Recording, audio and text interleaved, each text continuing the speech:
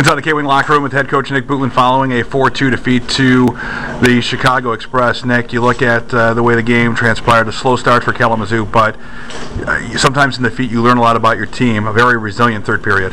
Yeah, I mean, we came out and we knew we were a shot away from making it a game. And we were fortunate we got that shot by Anthony.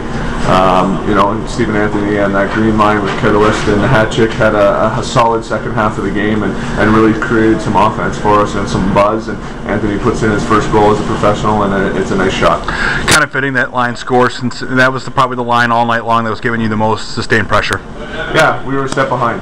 Our best players were a step behind all night long, and that makes a huge difference. You're coming into this building on a home opener atmosphere. You knew they were going to be pumped up and energized. We were just a step behind in every facet of the game. Did you feel the same thing from upstairs, that if you got one, the second one was going to follow right away? Well, we were just trying to keep it positive as we could. There was a stretch there in the second period where we started to hear some negativity, but we turned that around quickly. We're like, hey, we're one shot away. We're not playing our best hockey, and we're one shot away from being in the game.